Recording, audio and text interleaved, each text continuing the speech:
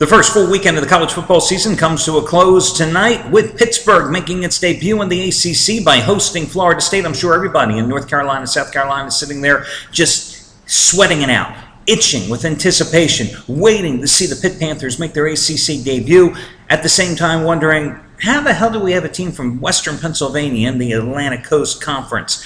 Hey, the same way you got a team from Boston College in the ACC. It's not my fault. It's your conference commissioner's fault. Hi, everyone. Al DeMarco here. This, of course, is going to be your Labor Day Monday report. I hope you've had an enjoyable weekend with family and friends and a profitable one as well. If you followed some of the handicappers here since Saturday, you certainly have made some nice money. One of them was Brian Rosica, who I mentioned in Saturday's video report, but I also happened to forget to tell so many of you the deal behind Brian Rosica. And I say that because, listen, the fact is that right after the Super Bowl, about 25% of you just go into winter hibernation and you stop playing.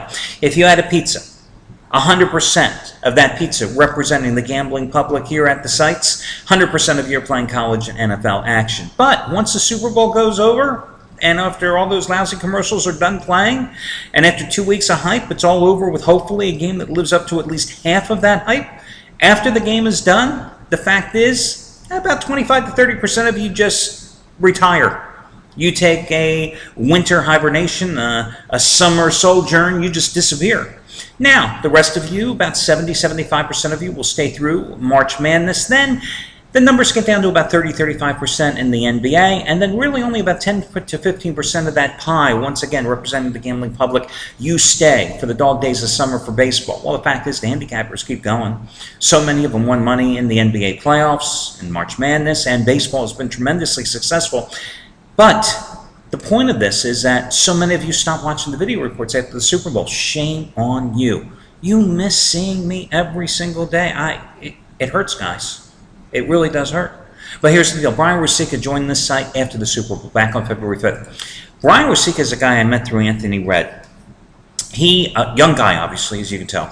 He is a guy who had just returned to Las Vegas about a year ago after spending a year as a line maker at one of the biggest offshore sports books in the world that's based in Costa Rica, like so many of the other ones in the world are based in Costa Rica as well.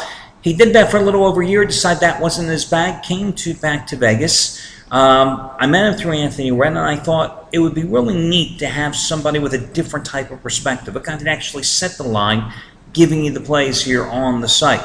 Well, you know, his debut was just simply phenomenal. I think he won his first 14 plays, 18 of his first 19 releases. And the fact is, since joining the site in all sports since February 5th, well, he's 68-43, making a $10 better, $11,715. And today, he has his 50-dime football winner number 4 in a row, your Florida State-Pittsburgh side. It goes at 8 o'clock Eastern time this evening, just as strong as his Saturday winner with Alabama laying 21.5 by 25 over Virginia Tech, just as strong as his 50-dime NFL preseason winner 2 Saturdays ago when he had the San Diego Chargers as a 4-point road dog and a 21-7 easy road win at Arizona.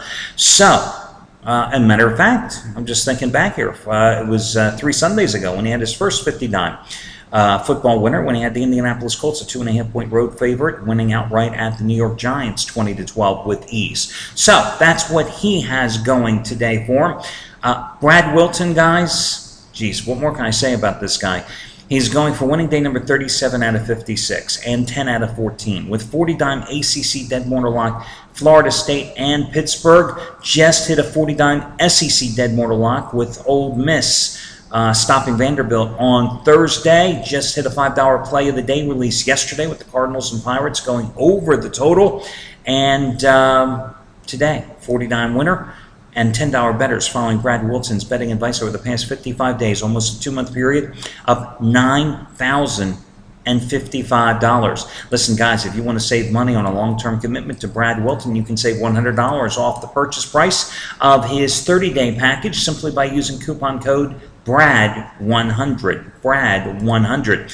A couple of other handicappers here of note. Jeff Benton, who just won his 100-dime Game of the Year selection on Saturday with Northwestern getting the win and cover at California. Today, 75-dime winner number 12 out of 15. 12 out of 15. His AL total of the year on the Tigers and the Red Sox. He is on a 10-3-1 roll with 75 dime selections, and 12 of those 15 you've got in his $5 play of the day releases. Another one you got for $14. This play is just as big as all of them, and this one is also heavily discounted as well. You can save $66 on the purchase price of this play today by using coupon code JEFF66. JEFF66. Perhaps you'd like to make your own personal discount today, guys. Well, you can save $22 off the purchase of any handicapper here at the site by using coupon code 22SAVE. 22SAVE. Another hot guy. Props going out to Trace Adams, $1 bettors, up a little over $21,000 over the past 2 months. Today, raised the bar, 1,500 star winner number 15 of 21 on the Pirates-Milwaukee game. Normally, a 1,000 star play is his top rated selection. This one is even bigger, and he's also won 17 of the last 27 days, 40 of the last 62, and again, dollar bettors up a little over 21 grand. And finally, the $5 play of the day selection, turning to Scott Delaney. Delaney has 40 dime winner number 18 out of 22 going tonight on your Pittsburgh, Florida State over-under. It's only $5. And keep in mind, you've got in 14 of his last 18 baseball 40-dimers as $5 play of the day releases. You can get today's by using coupon code SCOTT5. SCOTT5. That's SCOTT and the number 5. And keep in mind, he just won his college total the year on Friday with SMU and Texas Tech going over the total, and you got that winner free as the charity play of the week. And if you haven't made a donation yet, please do so. You can read the story by scrolling down here underneath the video report. It's a sad story. If you click on the first link, you're going to see a smiling little boy, 5 years old. You're going to see his picture in his obituary as he passed away earlier this month after a tragic home accident in which a mantelpiece fell on him. Head trauma was the result, and death was the final result. The family, if you click on the second link down below, my video report, the family didn't have insurance on their son. Few people have, I believe, insurance on their young children. Consequently, they are struggling to make ends meet to pay the funeral expenses, which as of a week ago, still another $4 grand in arrears. Help these people out. You participated in the Charity Play of the Week program. It's quid pro quo. I've given over $2.8 million worth of action over the past 18 months. And if you've gotten any of it, thankfully, you've participated and made a contribution. If you haven't, I don't know what the hell your damn problem is. But the fact is, that's what creating a community of caregivers is all about. Helping others in times of need. And you've benefited from these winners. Let's face it, you certainly have. If you're not contributing, I don't know how you look yourself in the mirror every single day. Let's get to the free pick here today. And I'll talk about your Pittsburgh and Florida State game here in just a moment, which is really a hard game, I got to be honest with you, and I'll tell you why in just a second. Your free play, however, I'm going to go with the Red Sox at home. They're about 125 to 130 favorite over the Detroit Tigers. You know, John Lackey is 5-2 with a 2.24 earned run average in 10 Fenway Park starts this season. Now, he's only 1-5 in 8 starts since the All-Star break, but that's largely been because the Red Sox have been held scoreless in 4 of those 8 starts. He's pitched, though, so consistently well. 14 straight starts he's pitched into the 7th inning coming into this one. In fact, one of them was a 7-inning, 2-run performance at Detroit on June 20th, in which it was a loss. Now, Doug Fister is going for the Tigers. Fister has made me a lot of money over the past couple of years since he was acquired from the Seattle Mariners. But he's lost his last 2 starts against the Red Sox, giving up 6 runs and 11 hits in each of those 2 starts, which totaled only 8 in the 3rd innings, and he was rocked for a season-high 7 runs and 13 hits in Wednesday's loss to the Oakland A's. The Red Sox are 5-1 on their current homestand after a 3-game sweep they completed yesterday of the White Sox. They've scored 7 runs in each of their last 2 victories against Chicago. The Tigers coming off a 4-0 loss yesterday at Cleveland. Trust me, I know. I had the Tigers on the run line as a dog with Verlander on the hill. Guy hits a grand slam in the 4th inning. I lose 4-0. Go figure. They had won their previous 3 games. One thing I did not count on yesterday, Miguel Cabrera was supposed to play yesterday, was scratched once again. So he's missed 2 straight games and parts of a 3rd. He is day-to-day with this abdominal strain. Tigers have won 19 of their last 27 on the road, right? Since early July. But here's the thing. They are 9-30. They've lost 30 of 39 games at Fenway, dating back to the 2003 season, and 11 of the last 12 series at Fenway as well. So I'm going to go with the Red Sox in that game.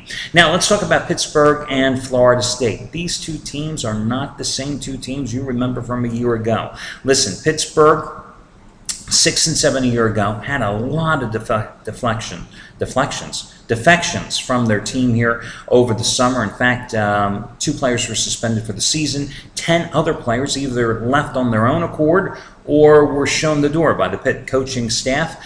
They've got a new quarterback. Tino Sincerio is no longer around, which is probably a good thing. They're going with Savage. I'm trying to remember his first name. Tom Savage, who you may recall as a freshman a few years back, started for Rutgers, then lost his starting job the following year as a sophomore, decided to transfer to Arizona. Then Rich Rod came in, then he decided, well, Arizona wasn't the place for him, sat out, transferred to Pittsburgh.